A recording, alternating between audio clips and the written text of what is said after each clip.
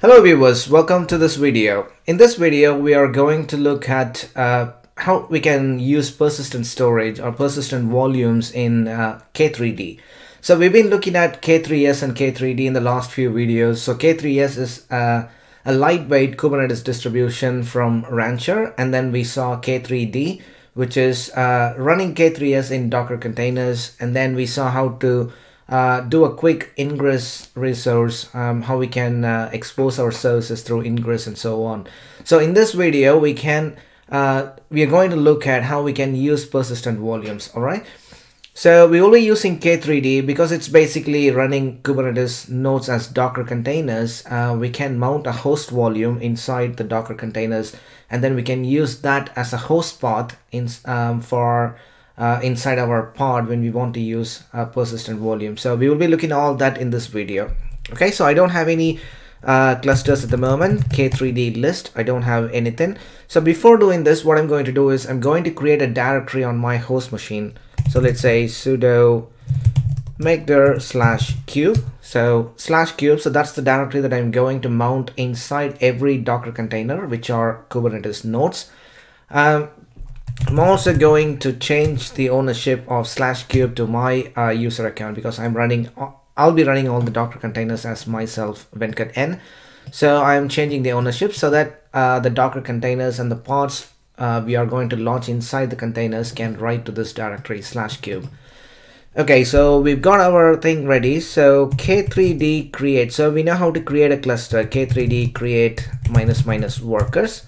So this is going to create a cluster with 2 worker nodes and 1 master node. So I'm going to pass an extra option here, -- volume. So it binds my host volume, host directory /kube inside the containers under /kube. Okay, so once we do that, and I'm going to run that export command. Okay, we need to wait for like few seconds and then it should be good. Okay, so that's done. kubectl version -- short 1.17.3 kubectl get nodes. Everything is ready. Docker ps. So that's the master Docker container, and we have the 2 worker nodes, which are again Docker containers. So we have 3 Docker containers, and if we log into these 3 Docker containers, it should have mounted /kube inside the container as well. So we have /kube. So I'm just going to create a temporary file, touch /kube hello world ls /kube. Okay, so I'm doing all these on my host machine. So now inside the container, if you look inside the container, we should have this /kube directory mounted, and we should be able to see that file inside the individual containers. So let's do that. Docker exec. So that's the container name for the master node, which is this one here, and we are doing this command ls /kube. There we go. So which means /kube is mounted inside our container, and we can see the hello world file. So it's all working fine. Let's also do this check on the worker node as well. Default worker 0, we have that hello world file, and worker 1. Cool, so we have all these files now. So now we can use this directory inside the Docker containers as a persistent volume. So let's see how we can do that.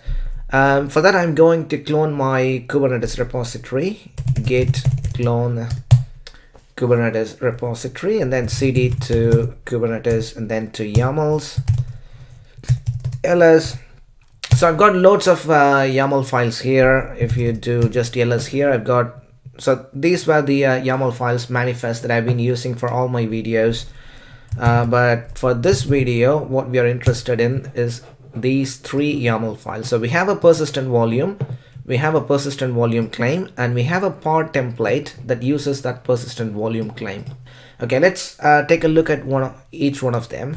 First, let's take a look at the persistent volume. Okay, so kind is persistent volume. The name of the persistent volume is pv-hostpath.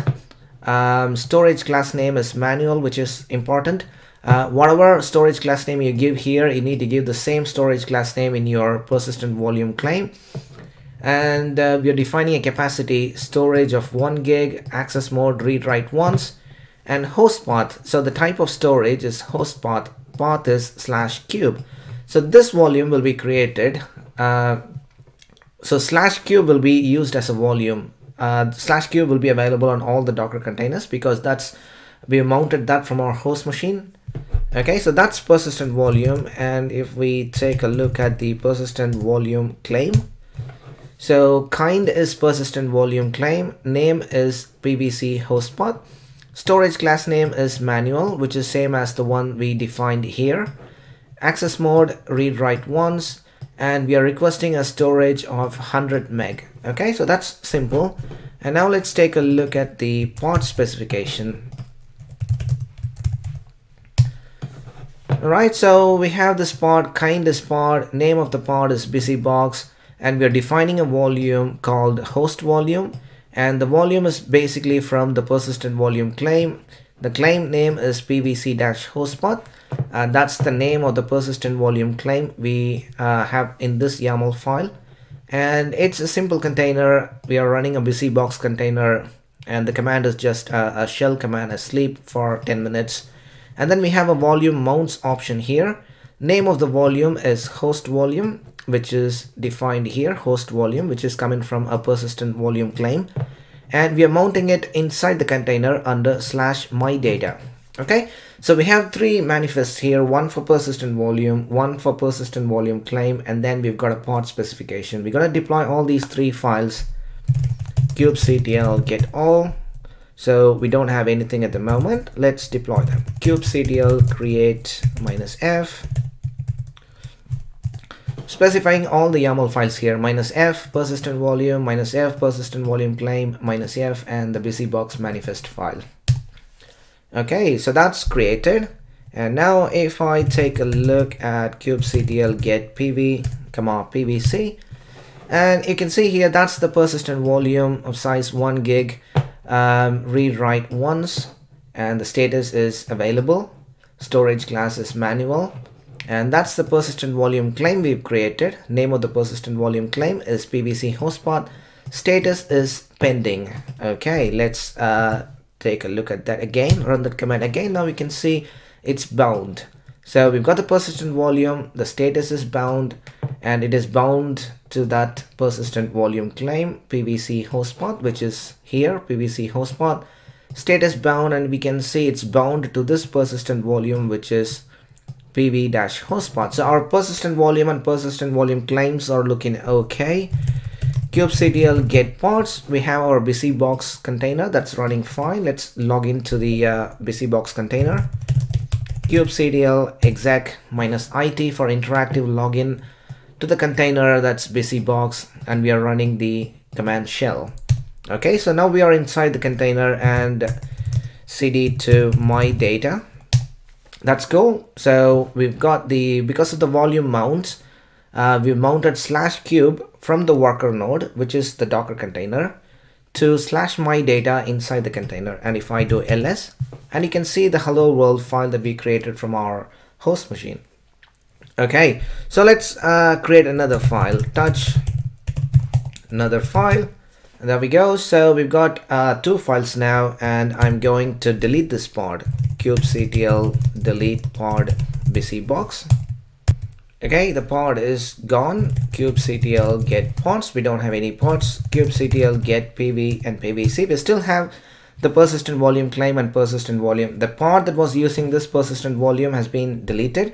Now we can create another pod, kubectl create -f, busybox, pod is created, kubectl get pods, that's already running, kubectl exec, ls/mydata. Cool, so we have those two files. So that's from the persistent volume. So we've got a way to persist the data from one pod to another. Okay, right. What else? kubectl get all. Let's try and delete everything. kubectl delete -f. So we are deleting the pod, we are deleting the persistent volume claim, and we are also deleting the persistent volume. Alright, everything got deleted. kubectl get pods, nothing. kubectl get pv, PVC, we don't have anything. Let's also delete our cluster. K3D delete. If I do K3D list, so that's the default cluster we have. K3D delete. So that's all gone. And if you look at /cube, we still have those files left behind. We can delete that. Okay, cool. That's all I wanted to show you for this video. Please give this a try, and if you've got any questions, let me know. I'll be happy to help, and I will see you all in my next video. Bye bye.